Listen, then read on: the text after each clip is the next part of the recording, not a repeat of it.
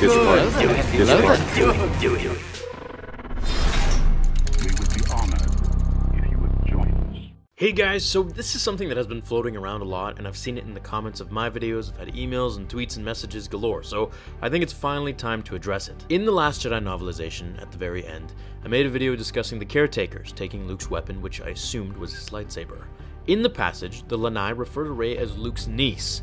Here's the scene which is causing the questions. Eventually, Alcida had accepted that such activities were part of his devotions and accommodated him. He had been little trouble after that, though the same couldn't be said about his rude, destructive apprentice, the one he said was his niece. Both were gone now. The apprentice had left aboard her skyboat with her two companions, while the master had simply vanished, his robes discovered on the ledge above the sea. So from that, you can see why so many people who haven't read the book are freaking out, saying that Rey is Luke's niece and that the guessing game is over. Well, here's a passage from about 200 pages or so earlier in the book. "Chu chicka chupa?" she asked, or something like that. "Croupy," Luke replied. The alien looked decidedly dubious. Certain she'd made a poor first impression, Rey followed Luke up the winding steps until she thought they were out of earshot of the activity around the huts. "What were those things?" she asked. "Caretakers," he replied. "Island natives. They've kept up with the Jedi structures since they were built." "What did you tell them about me?" she asked. Luke gave her a thin smile.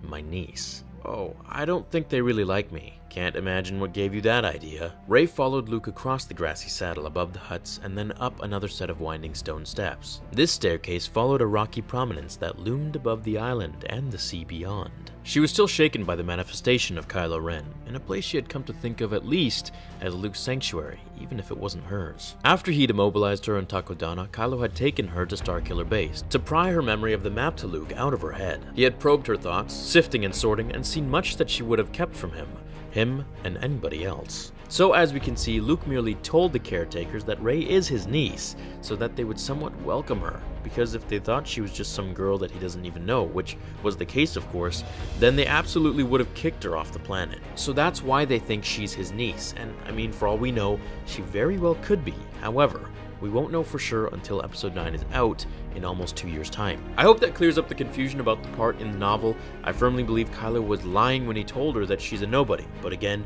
we won't know for sure until December 2019. So I hope you enjoyed this video. I'll see you all in the next episode of Star Wars Theory, and until then, my fellow Jedi and Sith friends, remember, The Force will be with you always.